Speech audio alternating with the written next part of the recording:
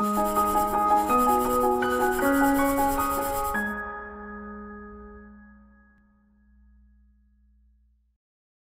this program, I hope you'll learn something new about how to build a business with a global perspective.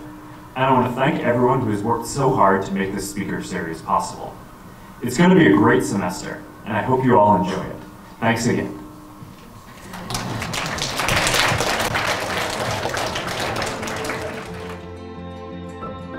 Two, one.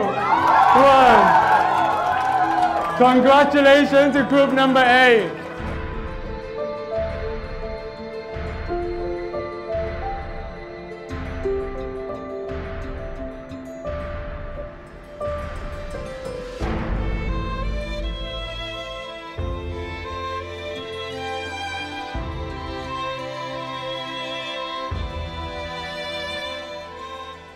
I'm Lori Goller, and I lead the people team at Facebook. And about 6.5 years ago, I joined the Facebook team, made the switch over to consumer technology. That was really a big progress for the time. So this is a younger version of myself.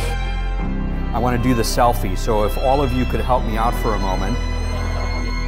还有清华的学长介绍我去了加州理工，然后一个清华的学弟介绍我去了 Facebook。 We'll be talking about bringing virtual reality to the world and how we built it at Oculus.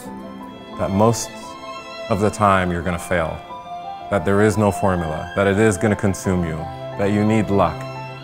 It's really important to not only love what you do, but to actually focus on the elements of that thing that are valuable. 创新是一个过程 It's a process. Getting to know each other is not enough. It's a series of challenges that you need to compete with each other. We are going to talk about problem statements. How to make a prototype and how to validate them. So there is no better time to discuss IP on World IP Day, right?